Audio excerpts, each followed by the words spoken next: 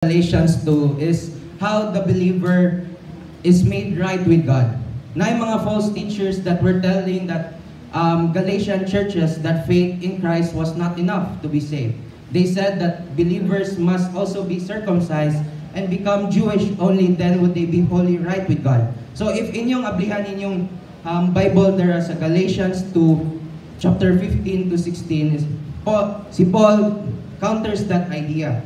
He who are Jews by birth and not sinful Gentiles know that a person is not justified by the works of the law, but by the faith in Jesus Christ. So we too have put our faith in Christ Jesus, that we may not be justified by faith in Christ and not by the works of the law, because by the works of the law no one will be justified. So niingon si Paul dara that through the law I died to the law, so that I might live for God. So naanadara sa Galatians 2 verse 19. So while Paul was trying to please and keeping the law, he was not really living for God. The more he tried to keep the law, the more he saw how much he failed. So it was only when he gave up to achieve righteousness on his own and accepted the righteousness of God by faith in Christ that he truly began living for God.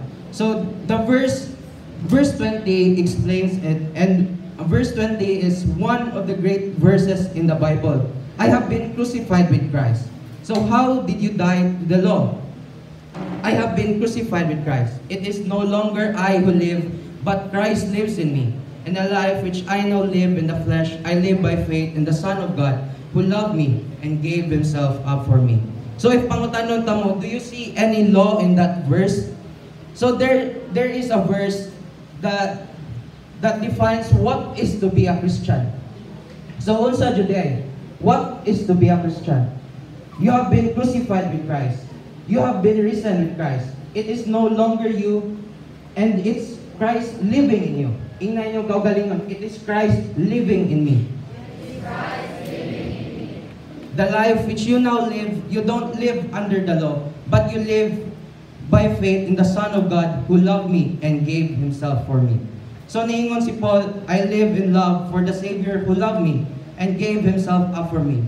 I live in a complete trust, and out of that trust comes loving obedience.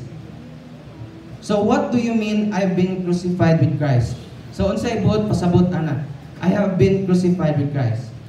The reason God can justify the one who has faith in Jesus is that Jesus paid in full the penalty for that believers. Jesus Christ died on the cross for our sins. Amen? So on the cross,